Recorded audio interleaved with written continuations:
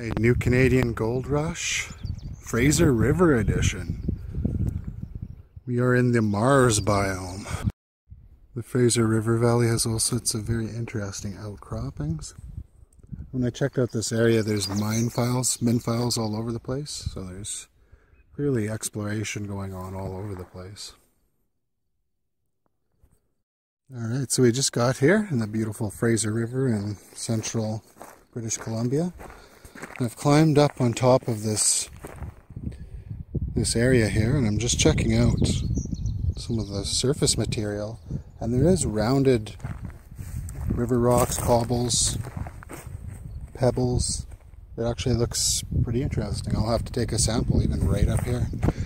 And then I'm going to try and prospect a bunch of these little tiny depressions, little valleys, where everything's kind of eroded down. Maybe go up each one of those, see what I can find. But you can see this all follows like a central erosion pattern down the center, and there's smaller erosion channels down the side. Another episode of New Canadian Gold Rush. We've come down a long way, and it's still a long way down. A long way to go. And then we came quite a ways down. This will be a trek for tomorrow. So pretty amazing to see all these contact layers. You can see how the colors change. The stratigraphy tells the whole story here of the geology of the Fraser. And we're going to try to piece it together, see if we can find some gold nuggets. One of these layers out here will contain a lot of gold. And then upriver here, you can see all sorts of eddies and little outcroppings that are affecting the flow of the river. And hopefully when we come back here when the water is low, it'll reveal some very interesting geology and hopefully a bunch of low pressure zones and banks of gravel that we can high bank. Pretty beautiful, beautiful country though.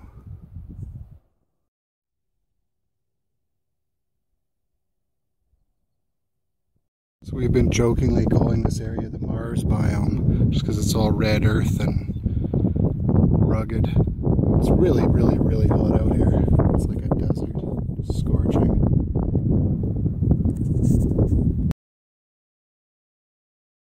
Camp is a giant pile of gravel, so of course we'll take a little sample. Stratigraphy is the analysis of layers and relative position to attain geological and archaeological information. We took samples from several of the different layers as well as material at the bottom of the formations that should include a mixture of material. At the top of this picture you can see light material that likely has no gold, followed by other layers of deposition that may or may not contain gold. Okay, we are at Cache Creek and it is raining, so we're going to pan some of the test samples we took the other day. And here's a little station we set up. The Cache Creek test sample. This one's visible gold.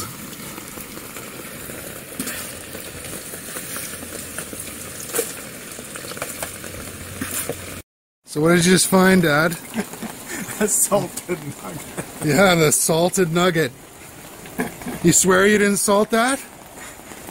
I swear I salted that. You swear you salted it? Yeah. That's a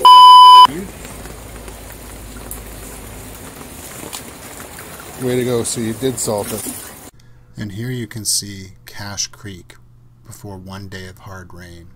These arid areas can't hold much water before it becomes saturated, so when it does rain, it creates flood events which can, in return, add more gold back into previously depleted systems. It rains so much in this kind of Caribou Fraser area that even in a single night at near max water level, it can still almost double. This doubled last night during an almost pure day of rain. And you can just tell by the color of the water, it's moving a lot of surface material.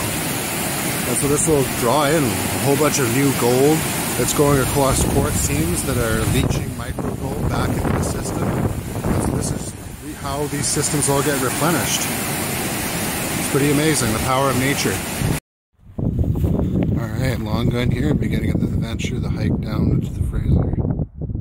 About 400 meters vertical. We'll we'll see how it goes. Some nephrite jade samples.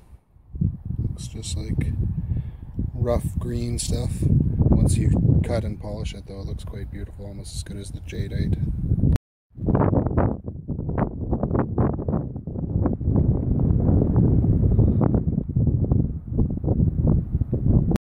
A bit windy, but you can get a sense of just how large these drops are and how rugged this terrain is. If you look closely, you can see that the Fraser is at max capacity. It rained a lot in the past few days, so this is probably as high as you will ever see it.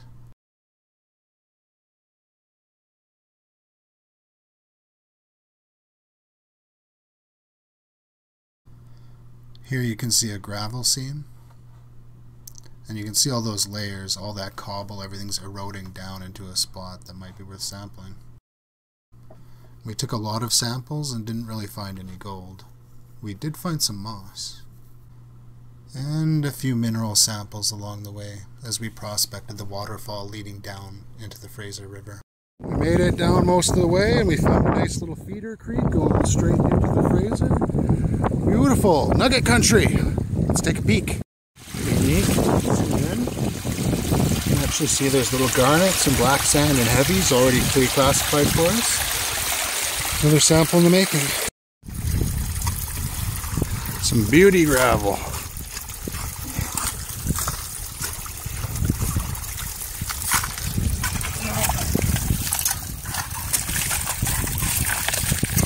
Hopefully there's a nugget there. And we found nothing.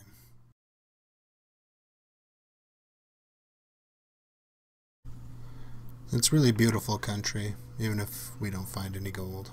There's always the adventure.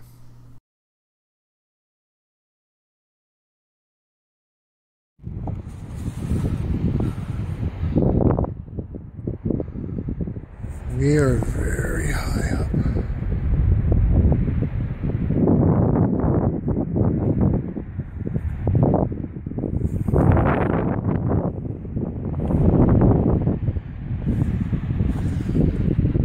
Kind of see where our little site is there. The end of